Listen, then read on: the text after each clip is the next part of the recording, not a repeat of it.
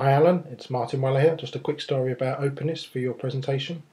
My tale is that I wrote a book a couple of years ago called The Digital Scholar, and at least half of that book is a rant against academic publishing and the business of that. So I thought I couldn't go with a normal publisher. I'd written 2 books before and published them with a traditional academic publisher. So I went with Bloomsbury Academic, and as well as publishing the book, they also put on a free version online under a non-commercial Creative Commons license.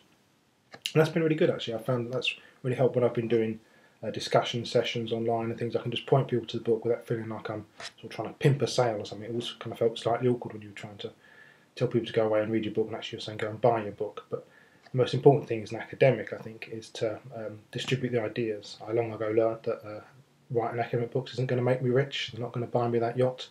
So really it's about getting the ideas out there, and certainly it's helped a lot from that point of view. So I've been able to distribute it freely and anyone can go and read a copy. I wish I had a copy to show you now. Oh, what's that? There it is. There's a copy. A slightly interesting story. I realised once that I didn't have a PDF of my own book, and so I went to Library Pirate, which is one of these torrent sites where they distribute books, and found a PDF of my own book, which I downloaded from there. And actually that wasn't illegal because it's a non-commercial license and they weren't trying to sell it, so you can make copies and distribute.